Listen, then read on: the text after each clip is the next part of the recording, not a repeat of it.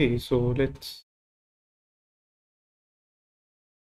Right, so our goal is to design efficient codes. Yeah,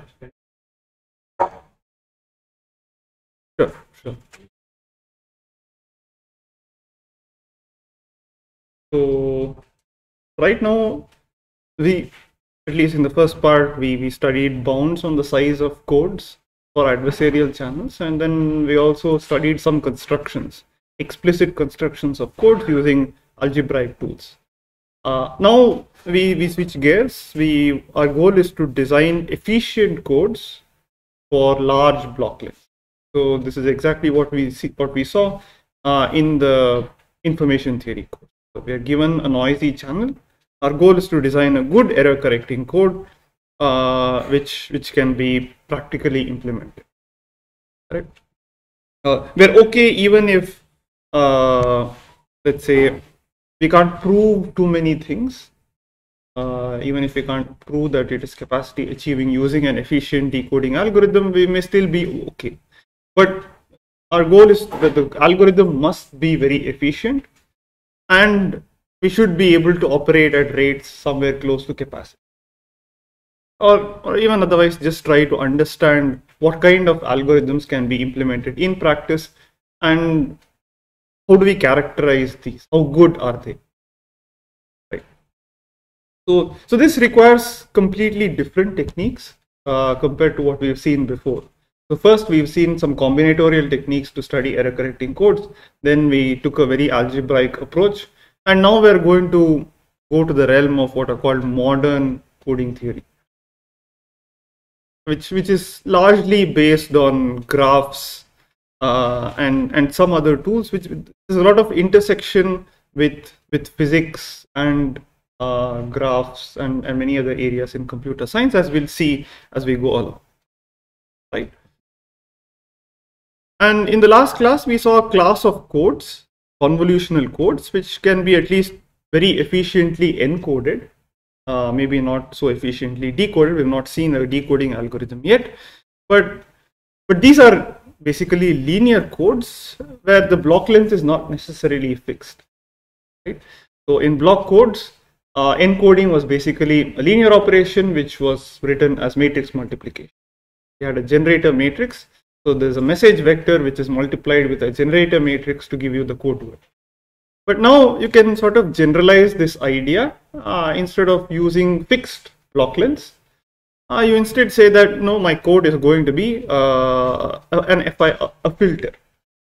So if you don't necessarily fix the length of the message sequence, and instead treat both the message sequence and the code word sequence as perhaps infinite, maybe going from -infinity to infinity, you can view these as signals, and one way, and sort of the simplest sort of operations on filters are linear time invariant systems, right, which can be written as filters, right, discrete time system. So therefore the encoding process is just some linear time invariant system for which all you have to do is design a good filter.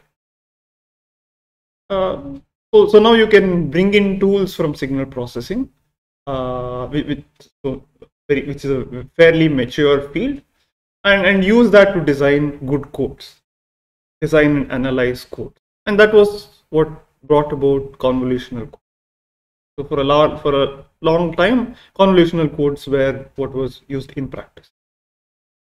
But unfortunately, as it turns out, if you want these convolutional codes to be very efficiently decodable, there are some constraints on the kind of convolutional codes you can use, and therefore they don't really get you close to capacity. So they perform better than, let's say, short block length codes. You can perhaps design convolutional codes, but in general, if computational complexity is not so much of an issue, it was observed that block codes always outperform convolutional codes. The main advantage of convolutional codes was that they could be encoded and decoded very efficiently. So we saw some definitions with respect to convolutional codes. Basically, any So one way to think of a convolutional code is a linear time invariant system, and the simplest time invariant systems are FIR filters.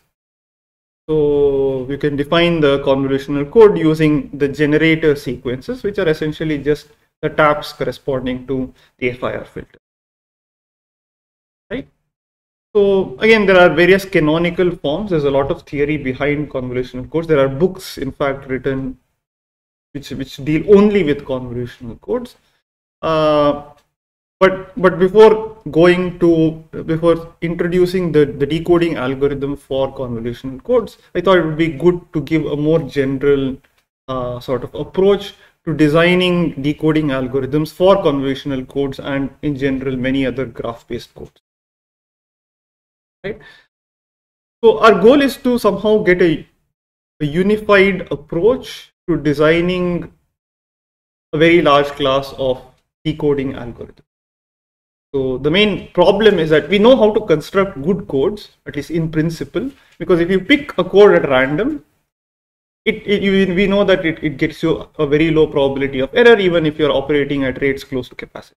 The only problem is that we have to do maximum likelihood decoding or typical set decoding, both of which take exponential time.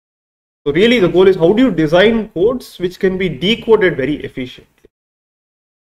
So right now what we are going to do is, instead of focusing on the code itself, so remember even the first part when we talked about Reed-Muller codes and Reed-Solomon codes, our focus was on the codes themselves. Right now we're going to use a slightly different approach. Our focus is going to be on algorithms. Given any code, is there a way to decode it efficiently?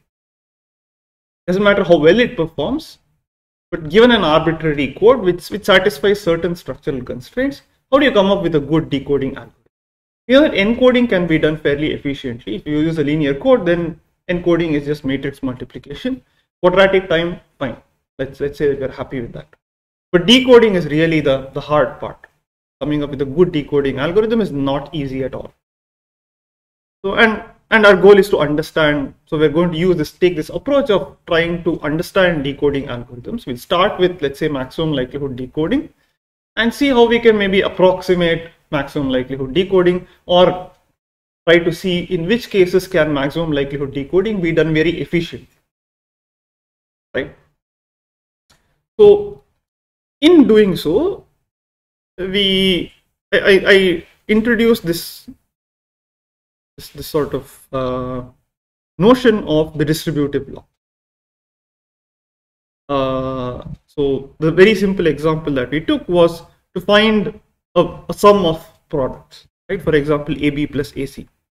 We just look at AB plus AC. The number of arithmetic operations you require to compute AB plus AC is 3. Right? But if you use the distributive law, you can write AB plus AC as A times B plus C, which requires just 2 arithmetic operations. So there's a saving of 1 arithmetic. Now this may seem very minor, but in fact, when you have a huge number of terms, you have sum of products of multiple terms, and if all the terms don't necessarily involve all the variables, as long as sort of these product terms are kind of loosely coupled in some sense, you can get huge gains or huge savings in terms of the computational complexity.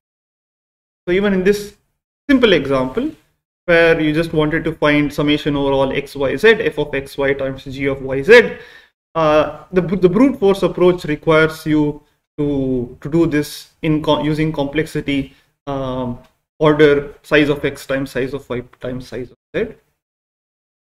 But on the other hand, if you use the distributive law, then you can write it in this particular form. So since observing that the first term involves x and y and the second term involves only y and z, you can use the distributive law and then actually compute this using just complexity, size of y times size of x plus size of z.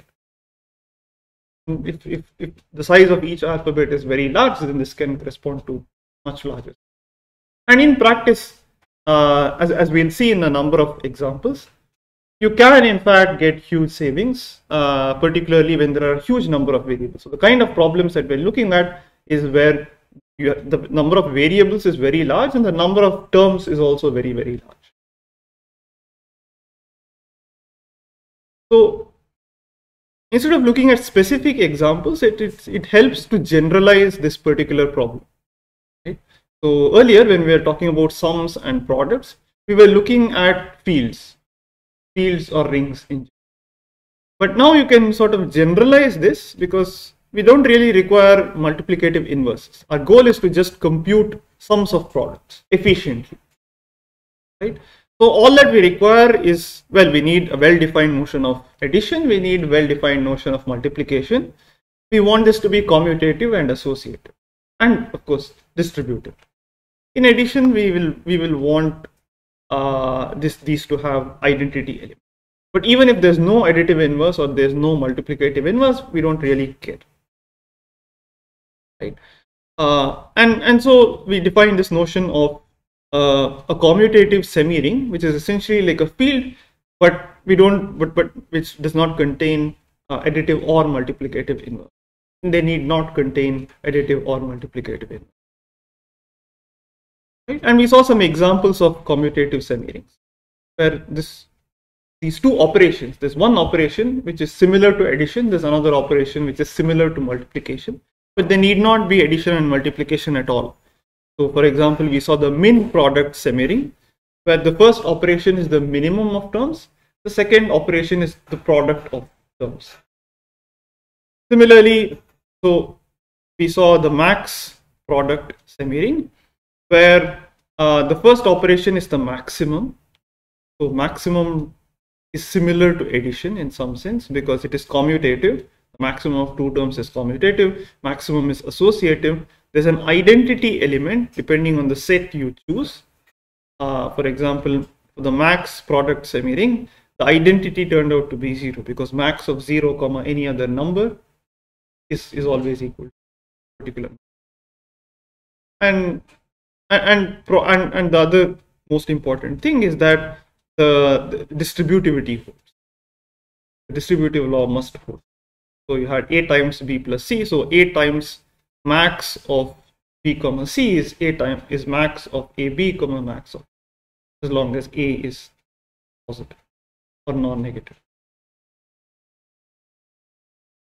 And again, we saw the min sum semi-ring. So all of these are semi-rings.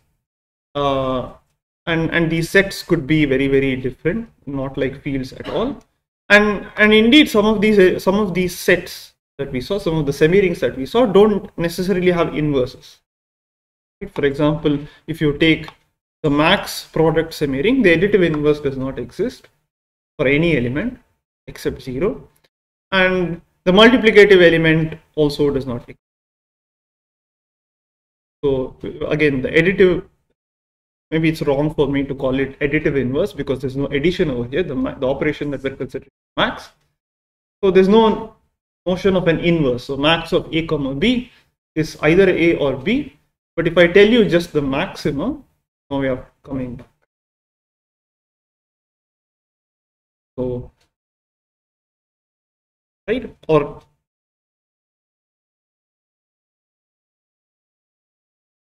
okay. Now, our goal is to understand, again, I haven't told you why I'm defining it in so much generality. What is really the utility of doing this? You see that many of these semi-rings naturally arise in certain problems in computer science and in coding theory.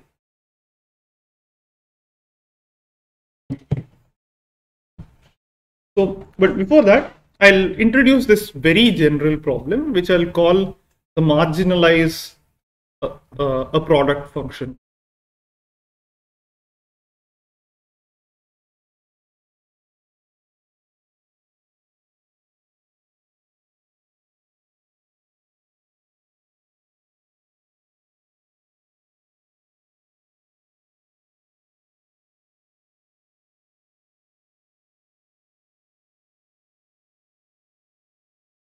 So let's go back to that original example that we had where we wanted to compute summation overall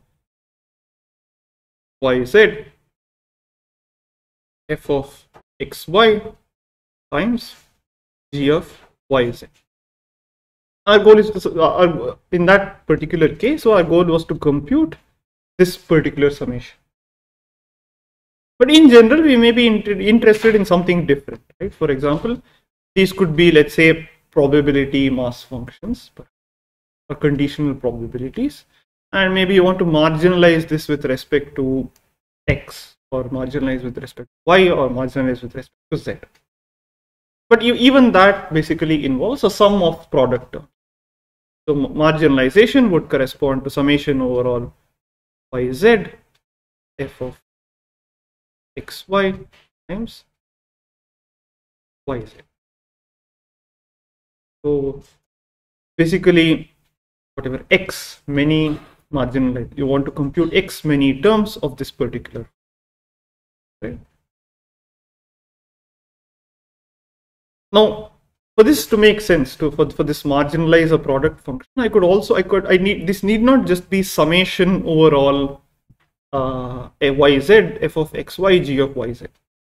If f and g satisfy certain properties, for example, if f and g are both non-negative, then in fact I can not just design algorithms which sort of efficiently compute this, but also maybe max overall x y z f of xy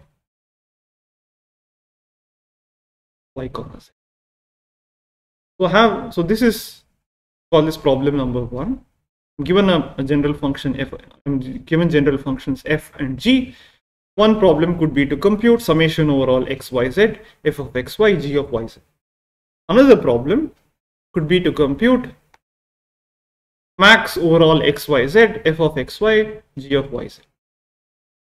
Now, in both cases, the brute force approach essentially has the same complexity, right? Because you have to compute each of these particular terms and you have to take the maximum pairwise, assuming that the max of two terms takes unit time. One operation, a logical operation, it's not an arithmetic operation, but let's assume that all operations take roughly the same amount of time. Correct? Okay, so this is one problem. This is another problem. Each of these two, the overall complexity to this is size of x times size of y times. So you compute this particular product term for each x, y, z triple, and then in this case you want to sum it up. In this case you want to find the maximum of those values. That's problem number 2. This is problem number 1, problem number 2. Similarly, I could have, let's say, min overall possible x, y, z f of x comma y plus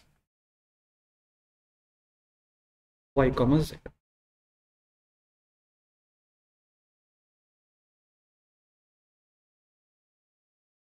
Once again, I have to compute this function for all possible x, y, z, and then to find the minimum. So these three problems may seem very different at outset, but now we have a general framework to handle these three types of problems.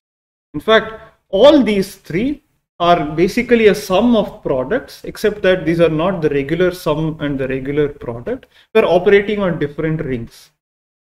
You can view all of these three problems as essentially the same problem, or specific instances of a more general problem where you want to evaluate a sum of products but over different rings. So this is basically over the field R, but this is over the max product semiring.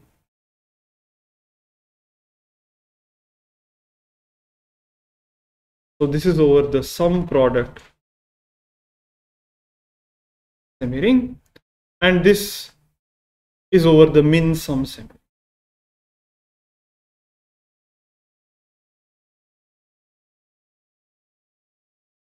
So if we design an algorithm, let's say for this particular semiring, or if we design a general algorithm which works for any semiring, it will work for any other semiring as well. So that's the utility of abstraction. And we'll see that there are different problems. In each case, you can you can bring it to a sum of product terms, either in the sum product semiring or the max product semiring or the min sum semiring. Right? So before that, let's introduce some more notation.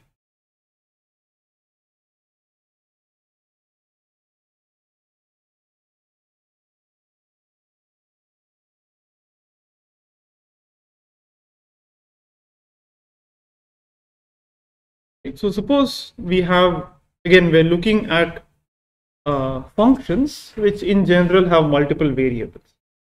So let's assume that the function has n variables, x1, x2, to xn.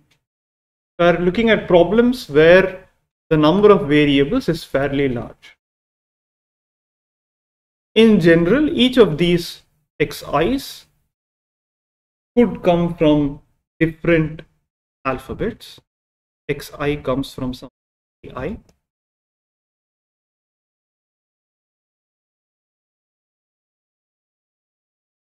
And we'll call each of these different names. So AI, so x1, x2 up to xn, the variables, they're called local kernels. Sorry, these are called local variables.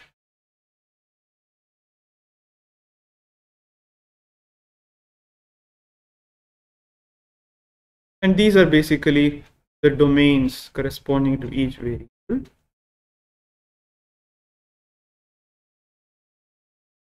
And we're typically interested in functions which can be written as a sum of products. So there are multiple functions. Let's say alpha 1, alpha 2, up to, let us say, m. And each of these functions, which are called local functions, don't depend on too many of these local variables. So not each alpha I is a function of all the xi, all the xj. So each alpha I is maybe alpha 1 is a function of just x1, x2, alpha 2 is a function of x2, x3. So there are m local functions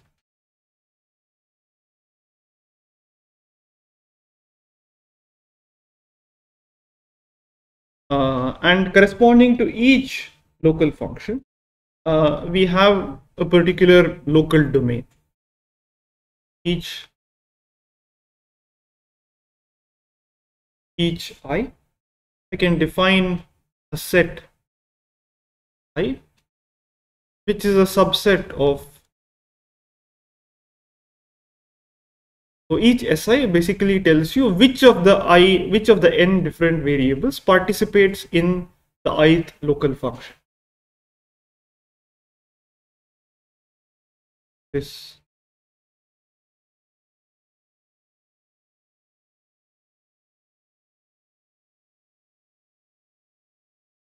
variables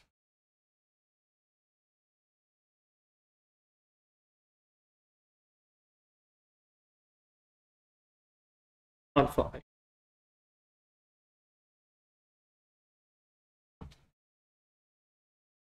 And each alpha I, so let's say that alpha 1 corresponding to alpha 1, let's say I have S1, which is maybe 1 comma 2, and maybe corresponding to alpha 2 I have S2, which is 3 comma 4. So alpha 1 is a function of x1 and x2, alpha 2 is a function of x3 and x4. So alpha 1 is basically going to be a function from a1 to, it takes two variables, x1 and x2, and the range is now going to be the semiring.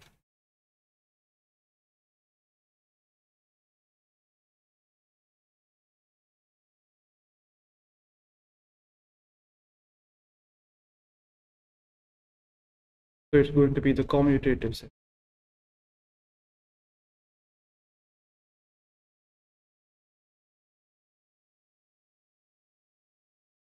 We'll see a lot of examples. I mean, getting used to the notation takes some amount of time, but let me just state all the various definitions.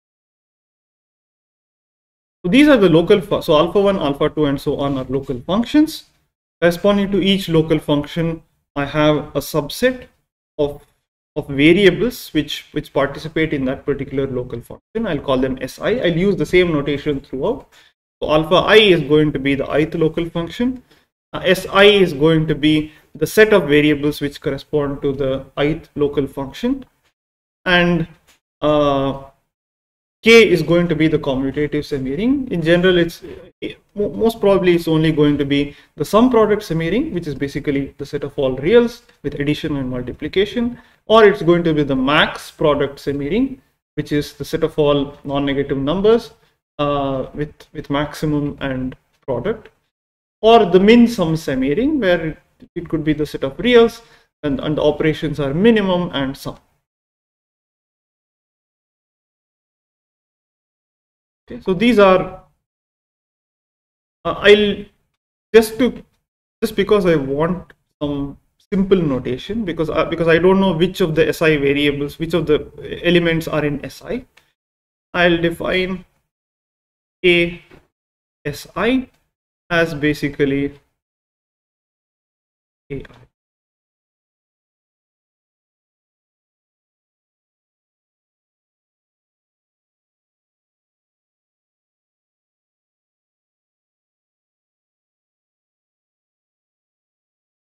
So for example, in this case, AS1, by AS1, I mean A1 times A2.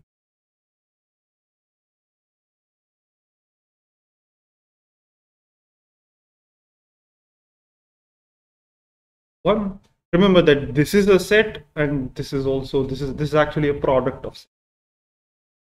So AS1 basically is A1, A2, AS2 is basically A3. This is just to keep notations succinct. Okay. Similarly, I'll use the same thing for XS1 as well. XS1 would be X1 comma X2, the pair. XS2 basically X3 comma X4 and so on. Because I have multiple variables, I have functions of multiple variables corresponding to multiple domains. I'll use subscripts being sets, which corresponds to a set of variables which are participating in particular operation. Similarly, I have X. So basically, each alpha I is a function of X Si, or alpha I is a function from ASI to the commutative.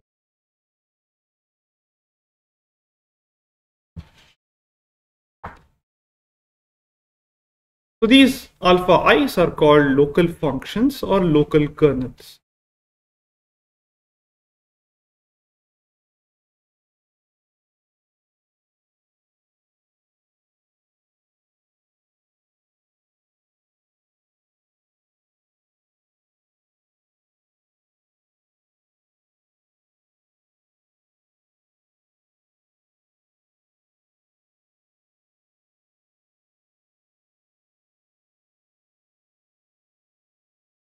So these are local functions. Our goal is to compute or perform some operations on a global function. So remember, originally, so in the first example that we had f of x1, f of xy times g of yz. So you can think of f being one local function, g being another local function. But our end goal is to sort of compute the sum of products. So we are going to define a global function or a global kernel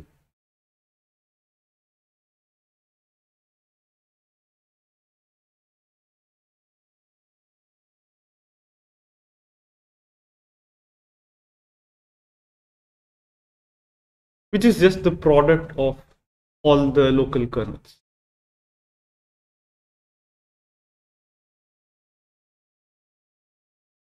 So now this is a function of all the xi's, and it is basically of 1 times alpha 2 of 2 m.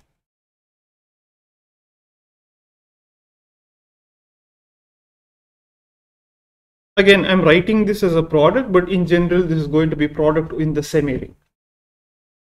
So for example, if I'm using the min sum semi-ring, this is basically going to be alpha 1 of xs1 plus alpha 2 of xs2 and so on.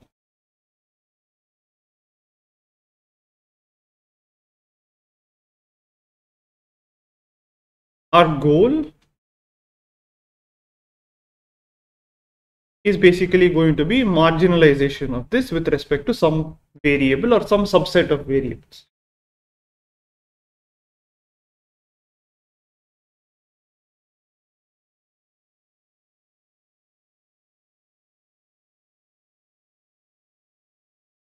So you fix a particular S, a subset of N. In fact, we're going to take the S to be one of the SIs.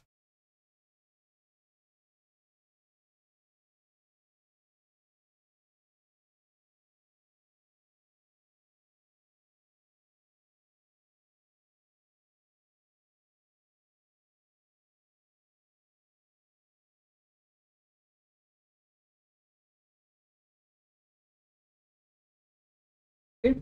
So our goal is to basically find beta of X Si, which is summation over all possible variables except those which are there. So I'll write this as X n minus,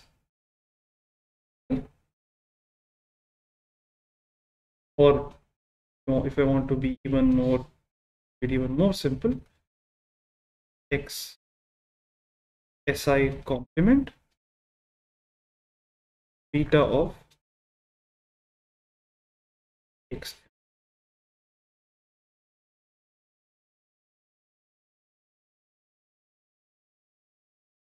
Okay. In some cases, I may just be interested in summing with respect to all possible, in which case Si, this one Si, which is just the empty set. If I take Si to be the empty set, then basically I'm summing over all possible Xis. So I have this very general problem. If I want to do it brute force, then the total complexity is going to be, what is it going to be?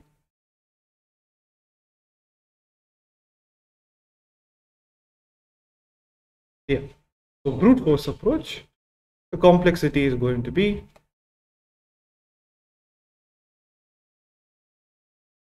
order A1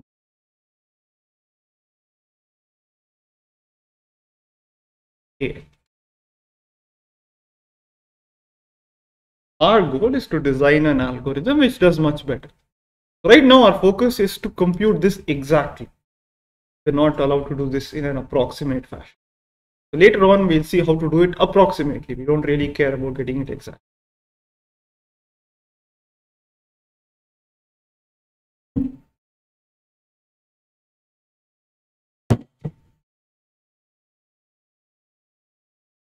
So once again, just because I've introduced a lot of notation, let's start with some simple example. Okay, so let's say we want to compute beta of x1, x2. Let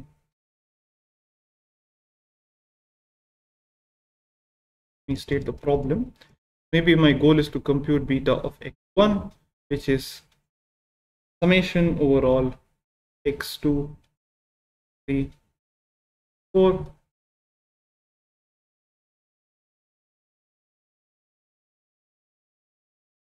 x x.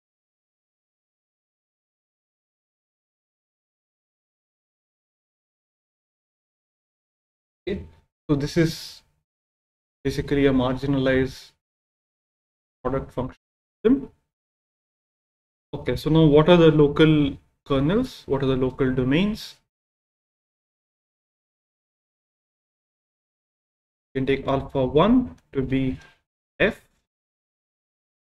alpha 2 to be equal to g, s1 is 2, s2 is 4,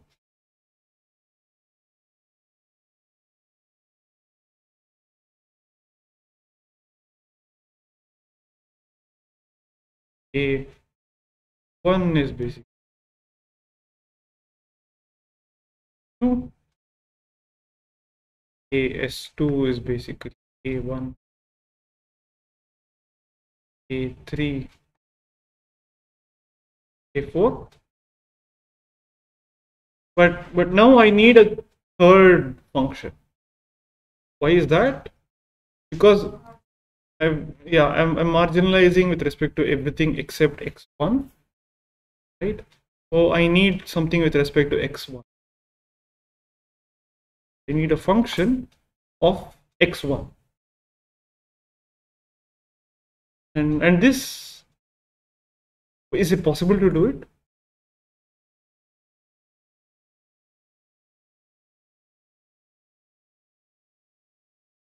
Just because I'm sort of notationally said that, is it at all possible to do?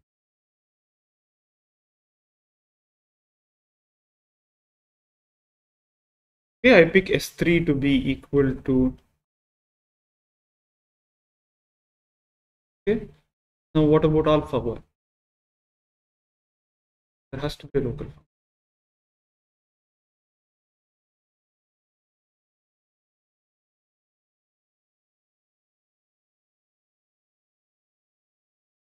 So ultimately I should get the same thing, right? Yeah, exactly what we. So you take alpha 3 to be equal to 1. Irrespective of what the input is, the output is always 1. So that's a very useful trick, right? Whenever you want to sort of more variables or more local domains, these are local domains. You can always introduce these dummy local domains by just multiplying it with 1. These local functions are just going to be 1. So no matter which local domain you want, you can always introduce it just by multiplying. And that will be fairly important. The reason will become clear only after a while, but basically we'll want these functions to have certain structure. The only way you will be able to introduce this structure is by introducing these dummy local.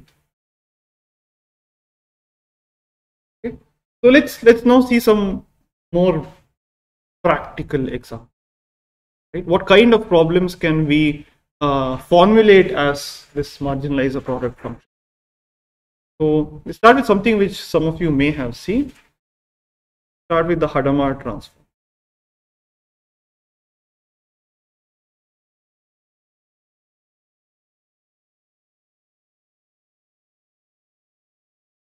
Right? So have you seen the Hadamard transform? Yeah. So the Hadamard transform is defined for functions on some n variables. Suppose you have a function f of 1 up to n. Hadamard transform 1 by n is defined as f of x n.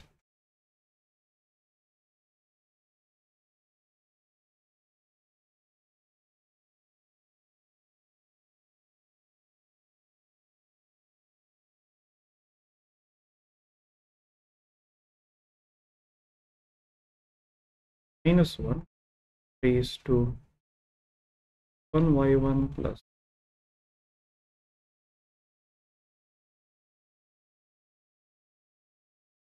So, okay, one thing I forgot to mention is that all the xi's and all the yi's are 0 or 1.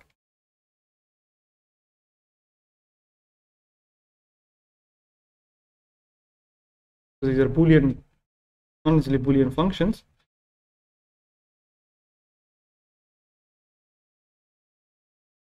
It doesn't matter what it's called.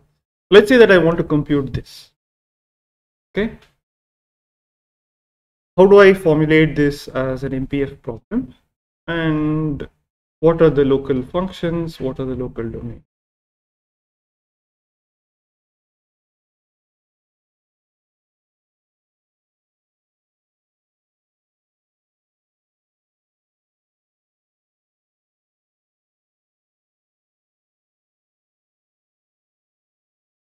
Okay, can you do a little bit better than that? Again, so our goal is to sort of make sure that it's good if you have a big number of local functions, and each local function depends on a very small number of variables. That's always that, as we'll see, that's advantageous because that brings down the complexity. So I can split the minus 1 whole power this as a product of triple term n f of n times minus 1 raised to 1y1 to 1.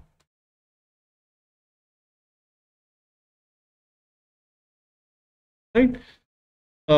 So in this case, how many local functions do I have? N plus 1 local functions. So I can take alpha 1 to be f.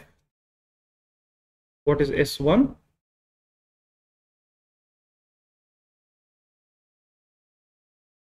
Set 1 to n.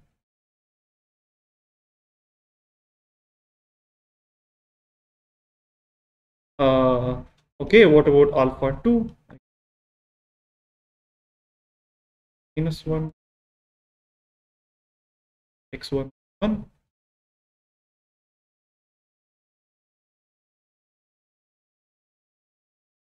Yeah, 1 comma 1.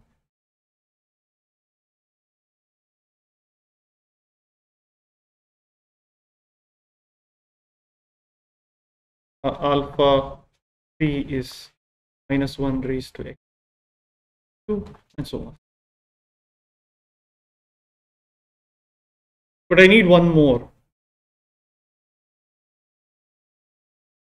because I'm after all I'm summing it to y or n, right?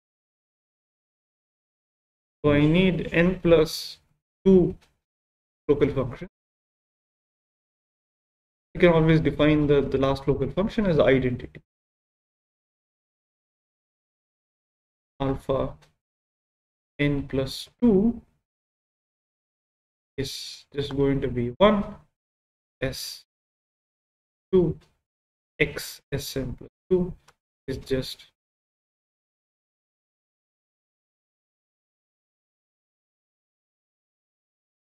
let's see something that you're slightly more familiar with.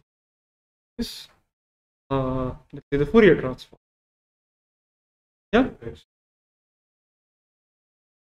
Sorry, what?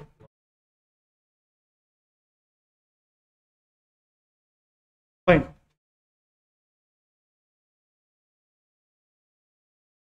So in this case, again, we are using s and x and y, which is confusing notation, but s n plus 2 would just be y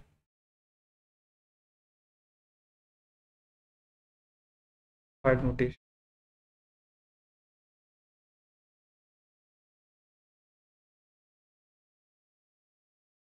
The same words goes for the Fourier transform as well,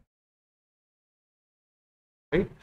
So again, if you have a Fourier transform of one variable, then basically to compute f of y is integral, or again if it's a discrete time, summation over all x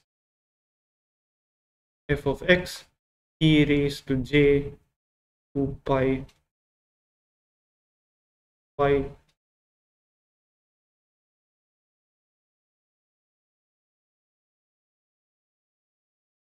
some t j 2 pi ft. Typically use f as one variables, t as t for time domain and f for frequency domain. Here I'm just choosing to use x, and in general you can define it for n variables, f of n, again summation over x1 n f of x1 n e raised to j 2 pi summation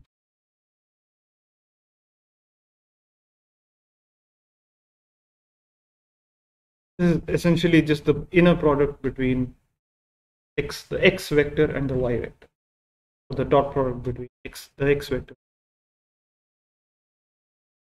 So even this you can write it, you can formulate this as a marginalizer sum product. In fact, we'll see that computing this, you can compute this using brute force, which is generally how you do it. But in fact, if you do it cleverly and use the same approach that we'll use, that we'll develop in the next few classes, you basically arrive at the fast Fourier.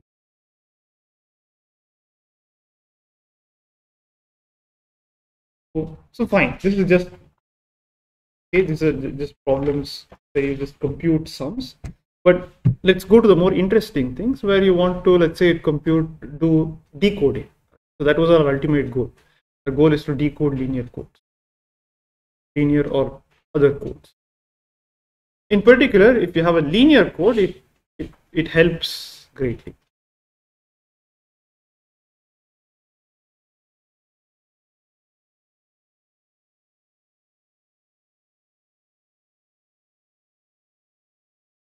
Okay. Suppose you want to do maximum likelihood decoding of a linear code. How would you formulate this problem? What is the maximum likelihood? So you transmit x1 up to n, right? So this is sent across channel, get.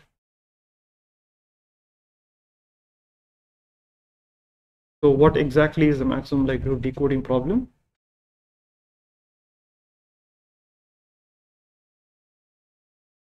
Yeah. Okay. Okay. Can you give me the objective function? Okay, the max of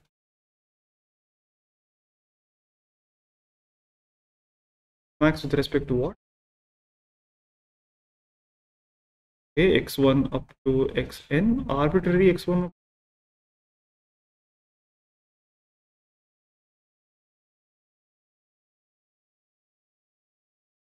I have a linear code, right? So x1 through xn is coming from a linear code. My goal is to, let's say, decode or find the maximum likelihood estimate of the transmitted code word given the received sequence. That arbitrary elements.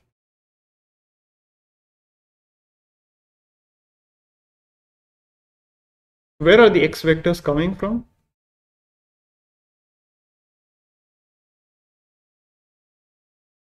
For which vectors? I know, but are they just coming? Can they be arbitrary sequences from f to the n? Okay, assume that x1 through xn are binary. Okay, we're dealing with binary codes, binary channel. So are you going to maximize with respect to all binary vectors 1 through xn?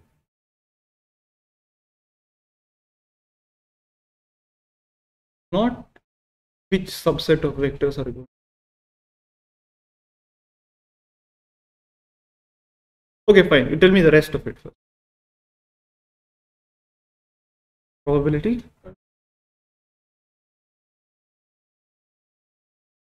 Okay,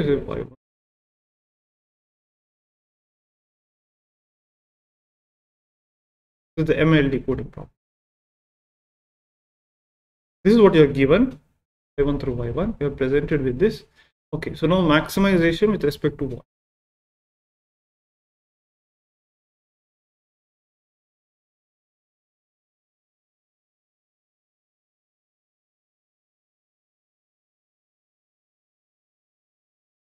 All arbitrary sequences, all binary sequences.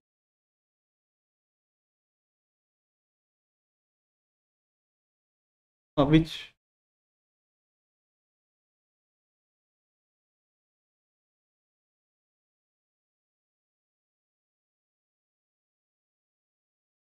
no, I just want to know how we are going to do maximum likelihood. My goal is to decode whatever the code word, get the best estimate of the code word.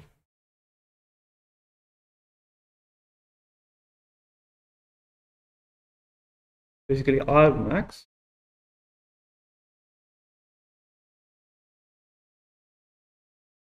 But are you going to maximize this probability with respect to all binary vectors x1 through xn? Is it going to be a subset of the binary vectors?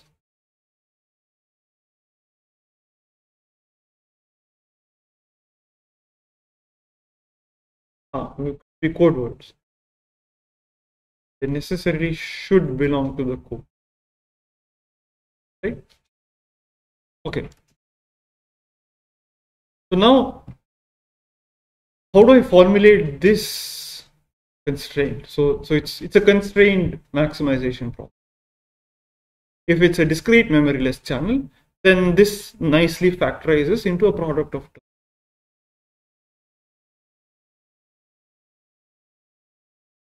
Arg max 1 through n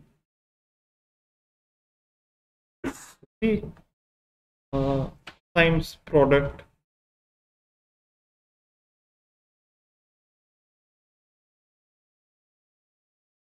of y. But I'm still stuck with this constraint. x1 through xn is in C. Is there a way of getting around this? Can I still maximize with respect to all possible binary sequences, but maybe introduce some extra local function?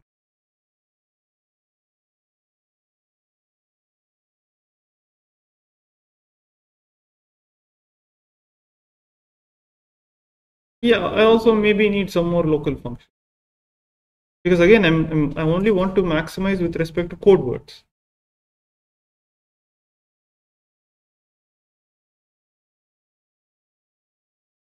So it's okay if I modify the object. So right now what I'm doing is I have this function which is defined as this particular objective function, and I'm optimizing this with respect to only a subset of binary sequence. What I want to do is maybe modify the objective function. Allow to modify the objective function. I want to maximize with respect to all possible binary sequences, but I want to make sure that the two maximizations are the same. That is, the two have the same optimum. Yes. How?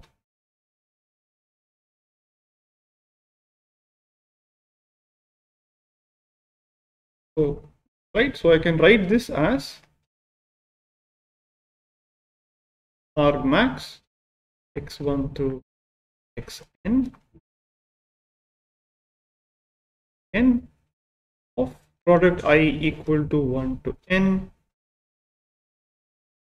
p by xi times an indicator function that n is in the. This is one way of the same optimization problem, but basically I'm maximizing over a larger set, but I've now modified the objective function so that it takes the value 0 for those which are not code words. Okay. Can I simplify this even further? So this is true for any code, right? For linear codes, we can simplify this. Okay. So how would you define a linear code?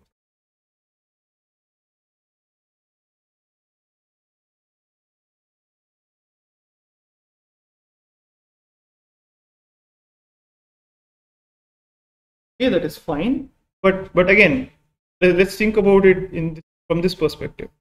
So what does this do? So we have an indicator function x1 through xn is in C. So basically, you're maximizing all of this, but you're checking whether a particular sequence is in the code and multiplying 1 if it is in the code and 0 otherwise. So how do you check whether a particular sequence is in the code or not? Is in the linear code or not?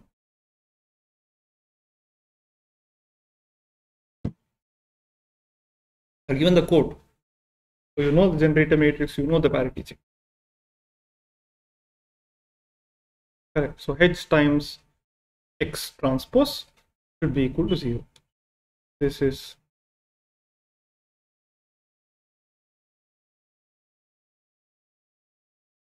okay. So I have this, and now testing is whether the sequence is a code word or not can be done using H transpose is equal to the 0 vector.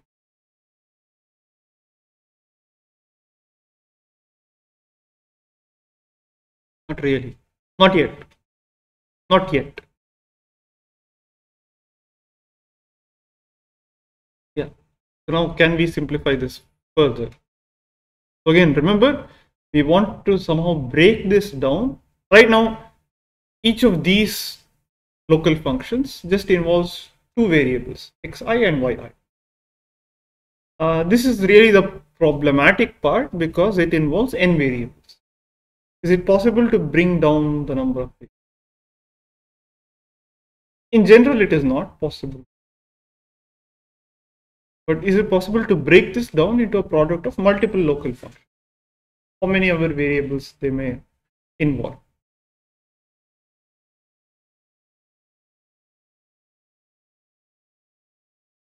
Yeah? Yep. N equations?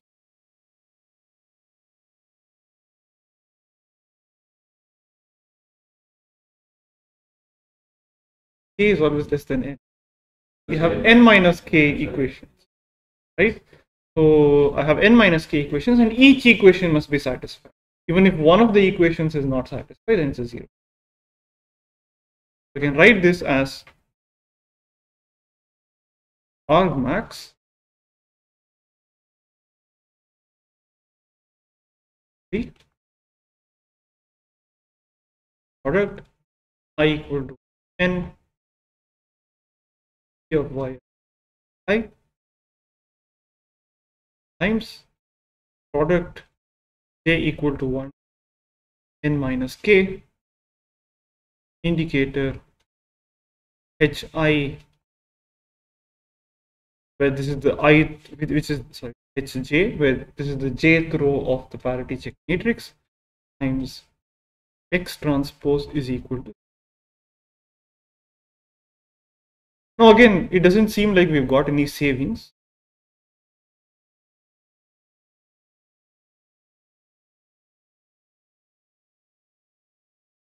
Yeah. Yes.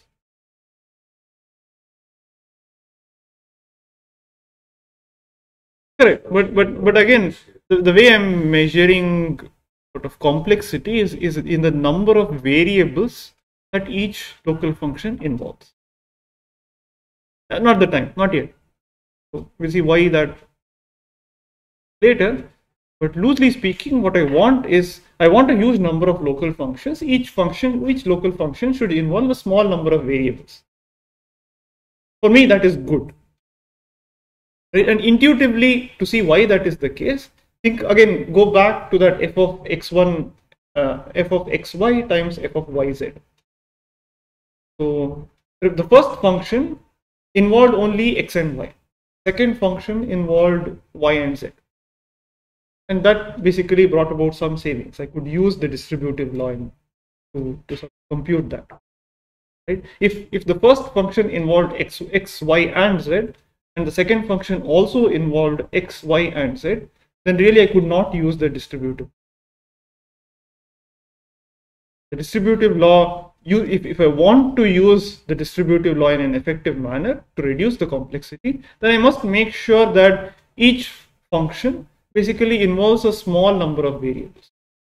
Or basically there's not a lot of intersection in the common local domains. Yeah, exactly.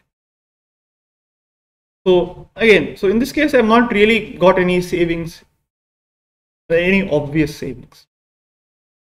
But now if I choose my code in a clever fashion, particularly if I have a parity check matrix where each parity check involves only a small number of variables.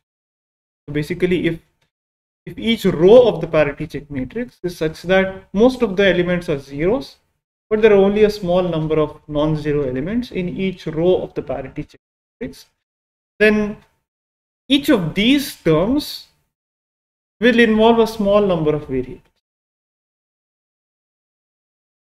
And that is really where you can, potentially you can exploit this to get some. Yes, so the parity check matrix is sparse. Then each of these involves a very small number of variables. Okay. If H sparse,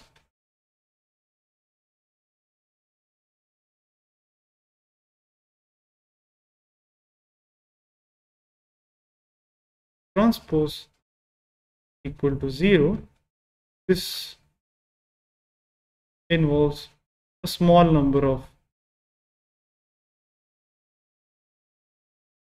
the xi, because you only need to consider those xi's corresponding to h corresponding to those entries which are non-zero. You don't really need to care about what the xi's are for the 0 corresponding to the 0 location. And that is why you can get savings in complexity when h is sparse. The class of linear codes where h is sparse are basically the class of low density parity check. So a code is said to be a low density parity check code if h is sparse. We'll see again later on, we'll see specific classes of LDPC codes where we'll refine the notion of sparsity. We'll demand that each row contains a very small number of non-zero elements. Each column also contains a very small number. But at least at this point, we can see that if each row contains a very small number of non-zero elements, then whatever, as I'm claiming, you can get some savings in complexity. Intuitively, it feels like you can do this in a more efficient.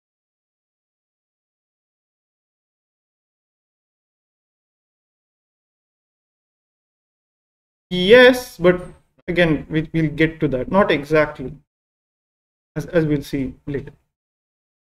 So, because right now what I'm doing is I'm trying to find the exact maximum likelihood code. Right?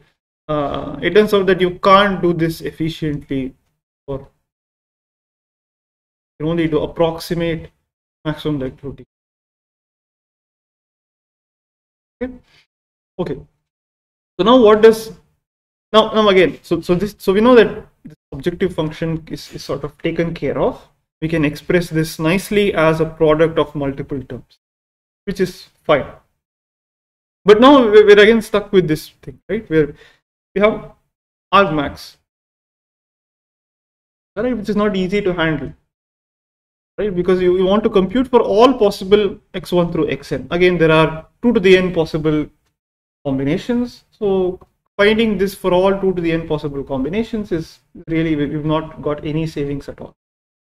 So instead, what people do is you try to do the following. Instead of decoding the entire code word sequence, let's say you decode them symbol wise. Okay. I find the maximum likelihood estimate of C1. I find the maximum likelihood estimate of C2, ML estimate of C3, and so on. I find n ML estimates. Okay, maybe I have some way of computing these ML estimates in an efficient manner. I mean, the end, so I just take the concatenation of all these ML estimates, I call them my decoded code. Now there's a problem over here because the ML estimate of each of the, if I take the symbol wise ML estimates, it doesn't necessarily correspond to the block ML estimate. In fact, there's no guarantee that what I'll get is even a valid code word. But still, people still do this. So compute the ML estimate of just the ith. So what is this going to be? This is, or maybe let me call it X MLI, because X is the input and Y is the output of the channel. So this is argmax over just Xi.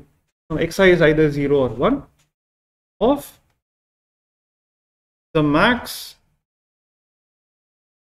over all possible X not I element P of Y1 through N given X1 up to N times indicator N is a valid code, right? So now this basically corresponds to just computing this, right?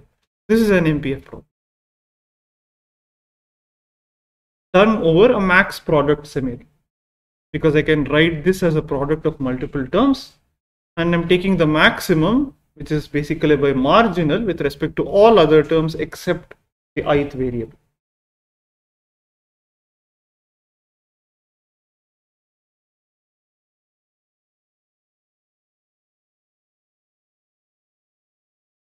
This is again not the block ML estimate, this is the symbol wise ML estimate.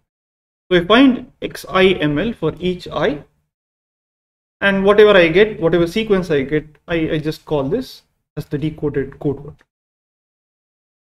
If this is a valid code word, then I can again get back the message. If it is not a valid code word, then decoding has failed. So this is in fact typically how LDPC codes are decoded. Many LDPC codes are decoded.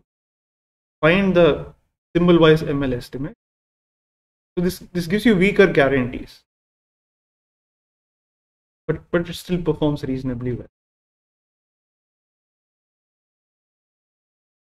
Practically, our cell phones basically. Yeah, Wi-Fi chips. Of course, that works because there are additional layers of error correction. Sometimes people concatenate this with some sort of an outer code, because again there's some reasonable guarantee that this is going to be a valid code word, but if it is not, what do you do?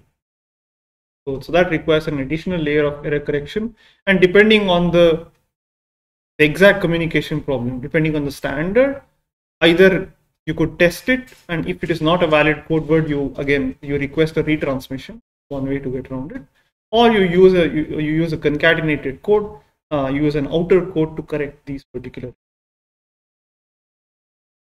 right? That's maximum likelihood decoding of linear codes. Now, so this is one way of formulating this particular problem, right? I have this max.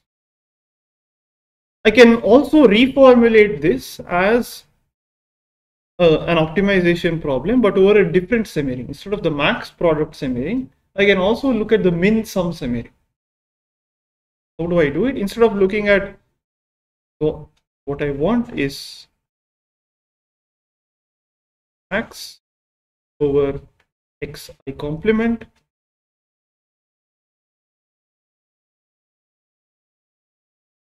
product I equal to 1 n I given xi times product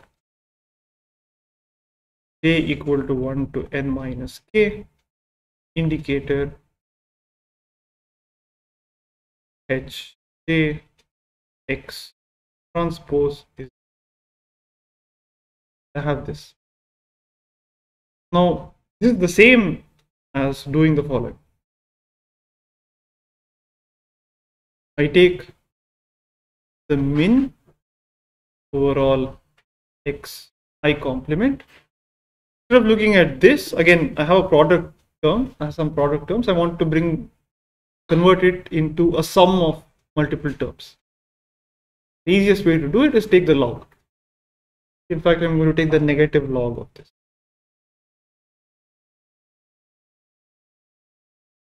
Minus summation I equal to 1 to n minus log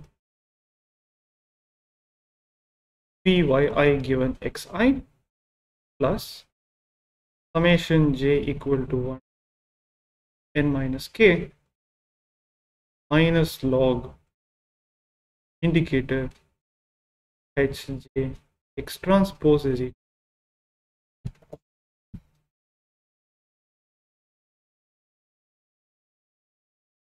Okay. Now again, strictly speaking, I should not be doing this because I have log of an indicator function, log of 0. Again, remember the min sum semi-ring has two extra elements.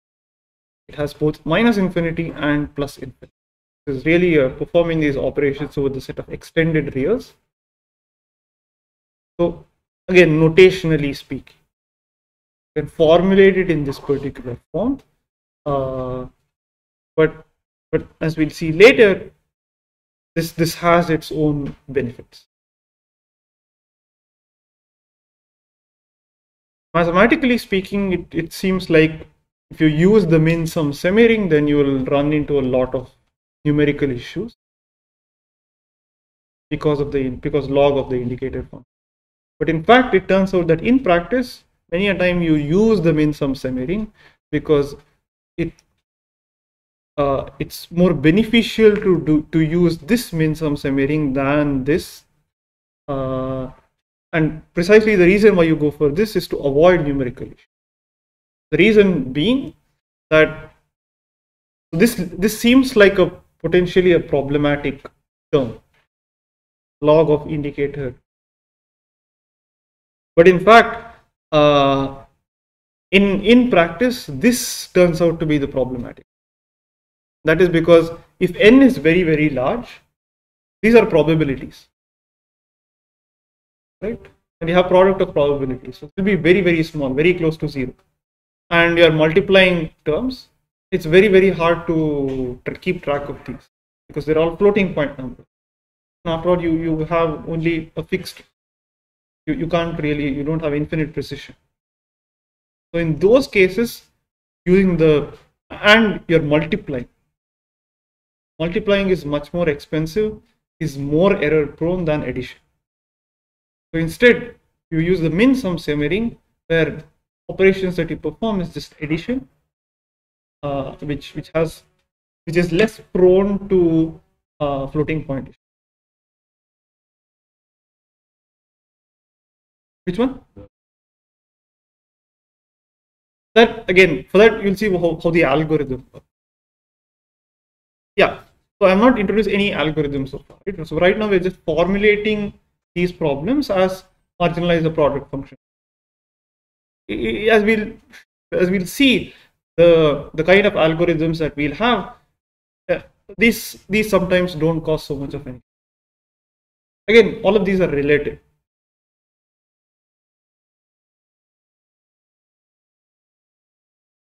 Okay, so that's one. So that was another application or one formulation or one problem which could be reformulated as an NPF problem. Let's see another, right? And that is again, this is not in error correcting codes, but basically probabilistic graphical model.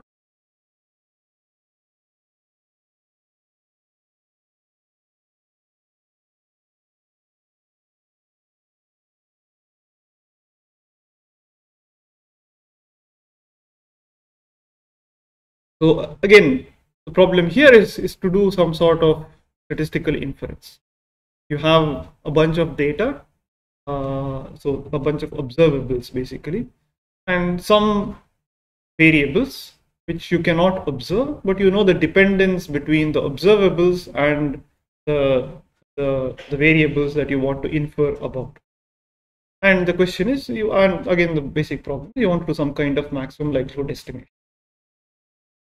And you want, and the dependence between the observables and the variables that you want to infer about are connected or described using a graphical mode. So you can have a bunch of random variables, let's call them x1, x2, x3, 4, maybe, okay. or perhaps take some specific, yeah. So let's say that these are, let's say you have some kind of a sensor network, okay, maybe where you observe maybe temperatures T1, T2, T3.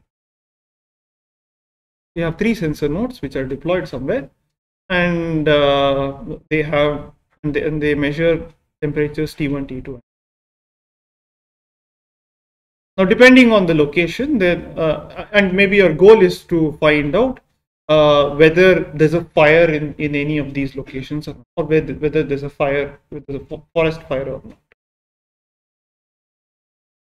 Now, another variable f, which is so T1, T2, T3 are real numbers, or maybe there are numbers in a certain range of temperature.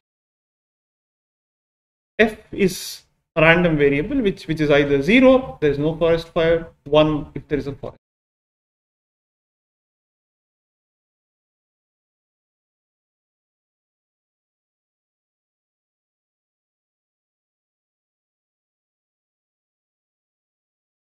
Okay. Obviously, there's some kind of a dependence. If there's a fire, so so the relationship between these could be described using some probability mass or probability distribution. The density of, or the PMF, the conditional PMF of F given T1, T2, T3, and likewise you have the distributions of distribution functions for T1, T2, T3 given F equal to 0 and given F not equal.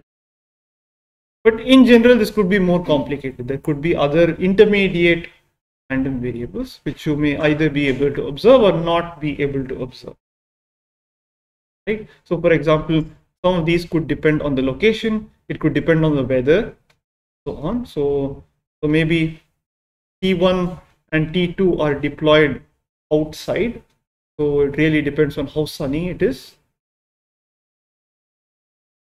And maybe T3 is kind of sheltered, and there could be some other factor which affects T3. Yeah, maybe humidity. Okay. And you have this F.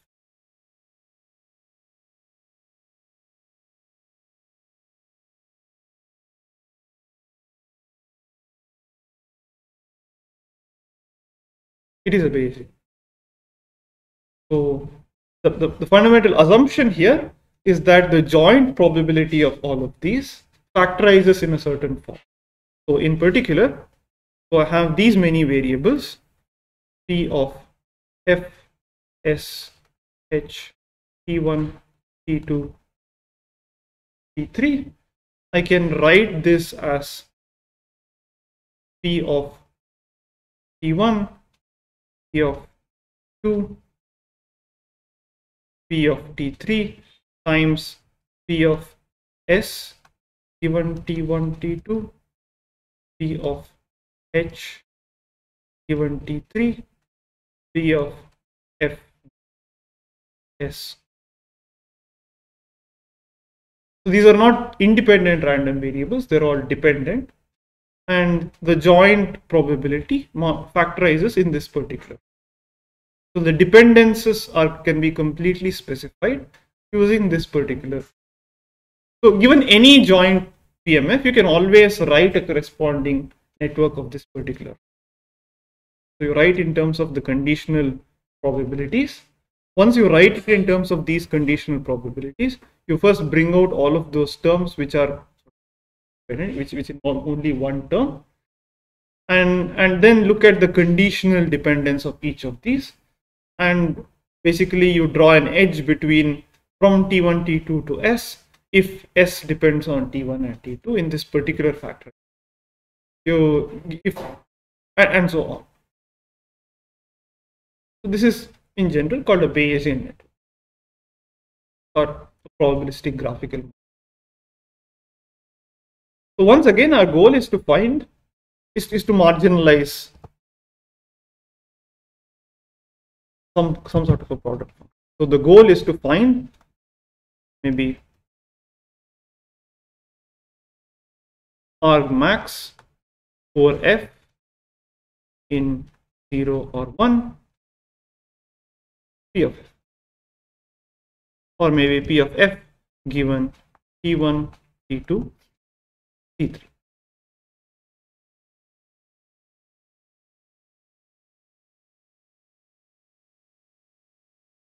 So this basically involves finding P of F equal to 0 given T1, T2, T3 and P of F equal to 1 given T1, T2. But how do I write P of F given T1, T2, T3? This is equal to P of S given T1, T2, P of H given T, P of F given SH marginalized over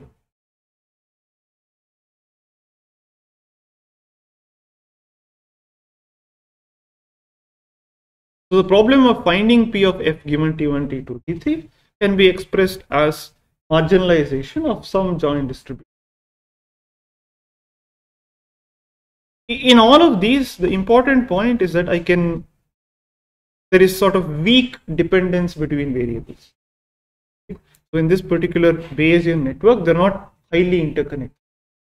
In this case, S depends only on T1, T2, H depends only on T3, and F depends only on S and H. So in particular, conditioned on S and H, F is independent of T1, T2, and T3.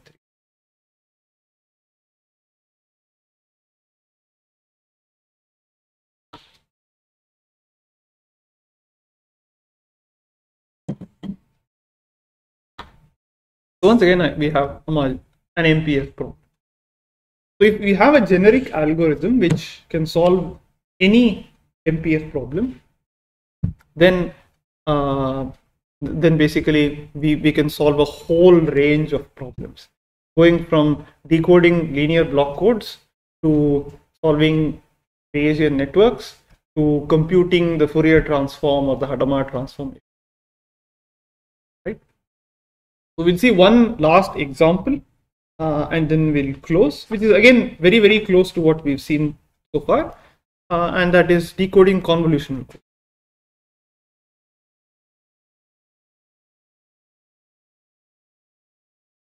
Or this is also essentially the same as estimating hidden Markov model. Right? So in convolutional codes, what did we have? So symbol transmitted at time t could be written as some t0 times mt plus t1 times mt minus 1 and so on. So this is if the convolutional code is represented by a generator sequence corresponding to an FIR filter, tk minus 1, t minus, right? And what is the goal? The goal is to find out or get the maximum likelihood estimate of this entire sequence m1, m2 up to mt minus, maybe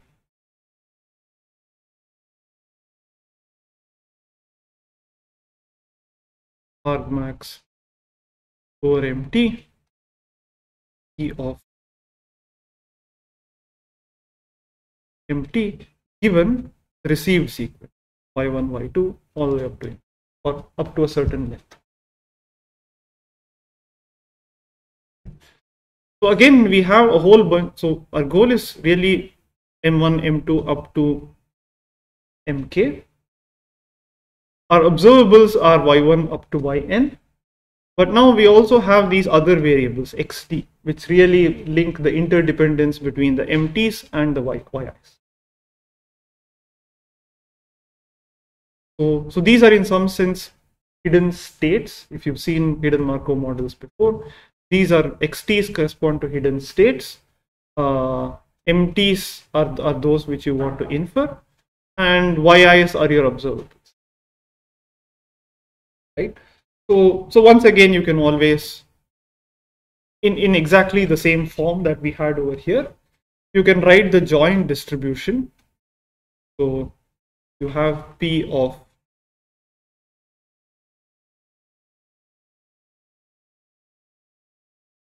Y x M, P of Y given x times x given, right? And the goal again is to marginalize it with respect to everything except I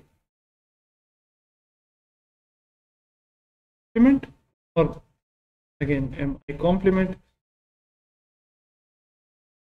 Again, you're typically conditioning this with respect to one particular Y. So for a given sequence Y, you're marginalizing it with respect to all X and all other MJs, not including.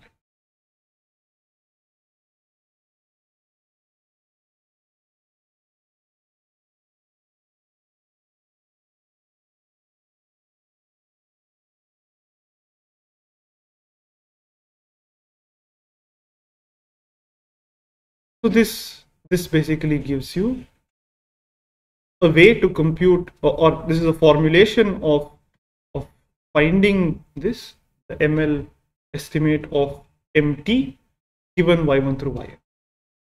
Again, this can be formulated as marginalize a product. So in the next set of lectures, we'll see how to solve a general MPF problem over any commutative semi-ring exactly, and then we'll see that this is not enough. Right? Not everything can be run efficiently. It really depends on the problem at hand, depends on the function that you have, and at least for error correcting codes, good code, for if you want a good code which achieves a small probability of error, it turns out that if you try to solve it using this particular approach, the complexity blows up. It's still exponential. You can't do anything. So instead, we'll resort to doing approximate methods to computing this. Again, the idea is to still marginalize a product function, but we'll try to not do it exactly, but rather approximate. And that will be based on the same approach, but using slightly different techniques.